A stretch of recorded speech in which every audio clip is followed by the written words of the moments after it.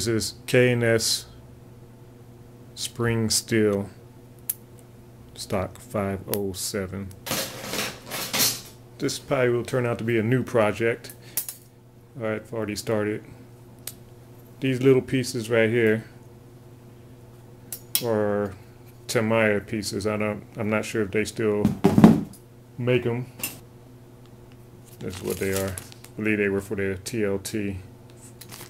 Some of their upper, lower suspension stay. Like I said, I think they don't manufacture these anymore, so they might be kind of hard to find. The holes. Oh, by the way, this is 1/8 wire. The holes, these are a little bit smaller than 1/8. You can force them through, but it takes a little bit of twisting and forearm workout to get them through. But when you do this, it makes for a very tight, no slop, just a nice tight fit. So I'm going to take this straight piece and going to bend it in a similar U-type shape, whatever you want to call it. I'm going to have it go through these two holes right here. Bender set up in a vise right here. But first I need to measure. Looks like it's about 2 7/16, give or take. So I'm going to go to the halfway point on that, and that would be about 1 3/16 or so. But first I'm going to find a halfway point on this piece since I'm using the whole piece. And I believe these are 36 inches long. So I'm going to mark it at 18 with a little cheap magic marker. So now I know that's my midway point, and I want to go, what was it, 1 3/16 on either side of that. Boom, and 7/16. Boom. Thereabout. Don't need to be exact. I usually like to rotate the wire and make the marking all the way around. When you use one of these, practice. I have various marks on here, and the thing I learned about using these benders is you got to know where to place the mark, because depending on where you had the wire, you might want to bend it at a certain point, but you might end up making the bend over here, or vice versa. Make a couple bends, and after a while you get kind of good at it. But for this, you don't really have to be that precise anyway, because there's always a chance to fix things. That's my model, because I will screw it up. So I'm just bending it to about 90.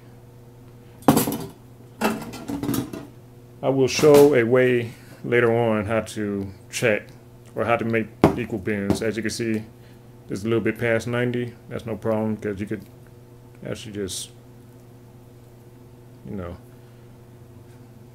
it's easy enough to just correct it by hand. Now do the other side. And it's hard to get it to bend on the same plane. So a lot of times what I'll do is, this is kind of a ghetto method, but kind of gets you in the right direction or in the right plane. Just put a little bit of pressure on there where it'll stay, and just bend. And see, I'm kind of off the plane there. So you see how the wires could easily cross over. So I just had to give it a little twist. Yeah, it's kind of hard to see, but this side is a little bit higher than this side, which is a little bit lower. I would like to get that That's close, so I gotta eyeball it. For this demonstration, it'll be close enough. Actually, that's pretty good. Just a little bit off, but it still could work. Sometimes if you find it hard to, if you have a new wire, you might want to sand it down on the end. That could make it easier to slide through the holes. And that side goes through fine. This side does not. Alright, here's some little bit of sandpaper.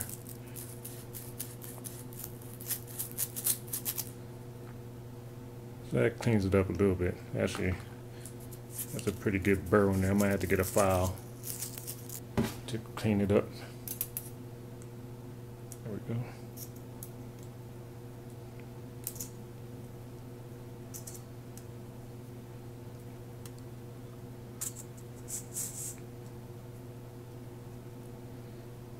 You can see there. Basically, that's how I make my chassis. You might not know what you're looking at, but I'll just give you a clue. This side will be the front, this side will be the back.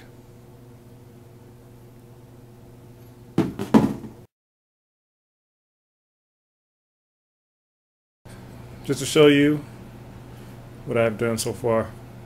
I know I skipped a few things, but this is not very complicated at all. Change the back a little bit there. As you can see here, these are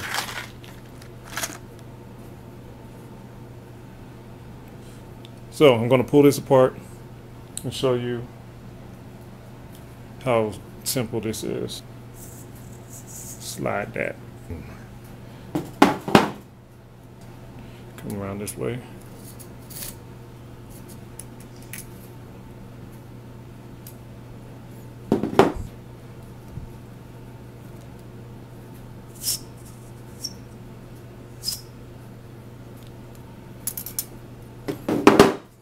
And just have this. Cool thing about these wheel collars, you don't have to tighten them very much. I mean, they hold solid, very solid. I mean, I can't even pull that out like that. So, very solid. Have these two pieces.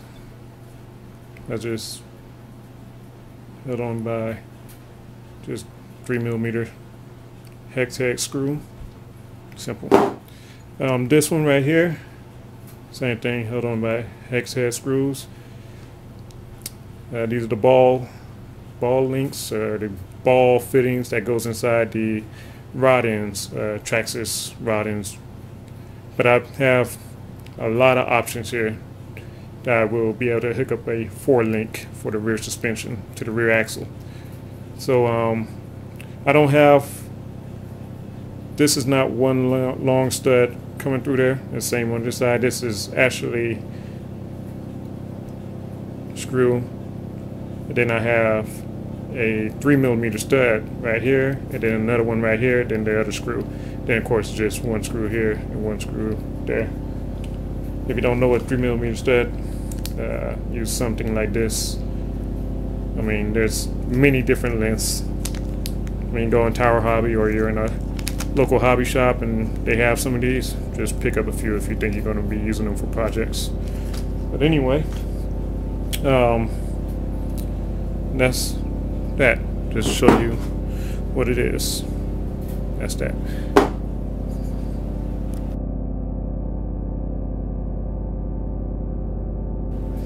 Okay, one important thing to do is, as you can see, I just have these pieces and 2 straight pieces so far. So what you want is, you want this to be basically the same angle as that. You don't want them too off from each other. I just mocked this up. I can actually tell that this one is a tighter bend than this side already just by looking at it. I mean, you could do it by eye, but this is a little trick I do. This is a scrap piece of aluminum. I take a straight edge like this and hold it against the side like that. Then I'll take a marker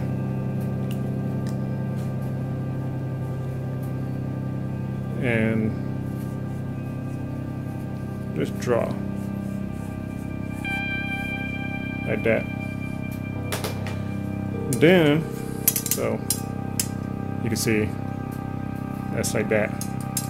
Then you take it, you flip it, and hold it up, and see how far you're off. So as you can see, I'm a little off there. So what I'll do is just bend it just a little bit. It will retain the shape. So you see that's closer.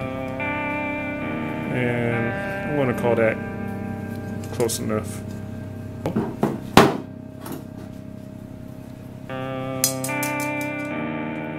the same on this one.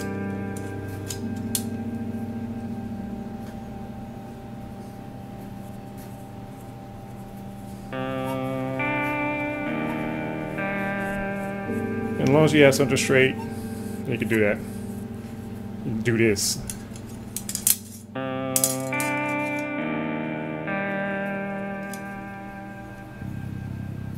That one is kind of close. So in this case, I'm going to open it up a little bit. Just a little.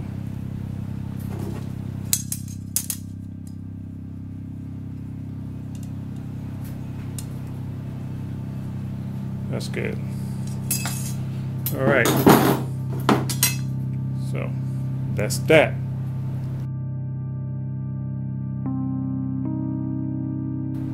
All right. Let's see how fast I can put this back together. I don't have too much time. So there we have that. This is going to be the front. I'm going to have this bowed out like that.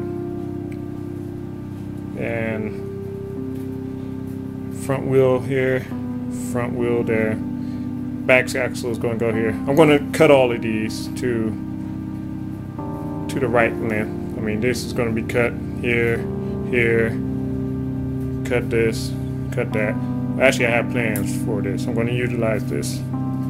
But this is going to be part of the back suspension. That's going to be the springs, front suspension. But to get the width that I want in the front, when I do that, this back right here bows in. So, and that puts stress on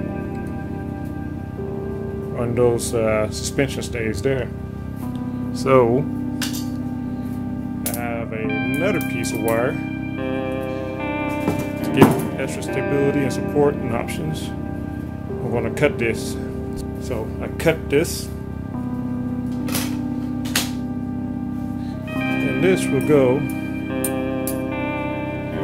Well, I hope this fits. Yep, I'll be able to work with that.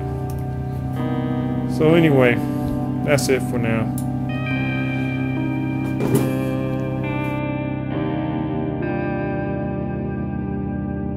Bonus, just to give you a clue, the axles that's going on the back, it's going to be something like that.